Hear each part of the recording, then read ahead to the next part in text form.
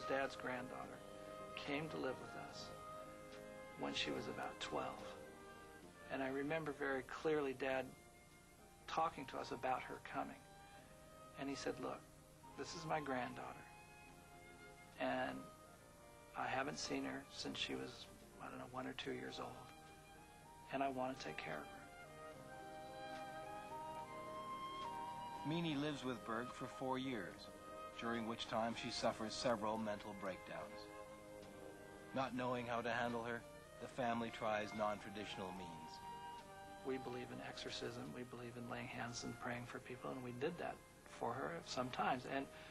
And there were times when we did pray for her that she had, for a few months was doing fine, but then she would relapse into it. Later, Meanie will accuse her grandfather of sexual abuse.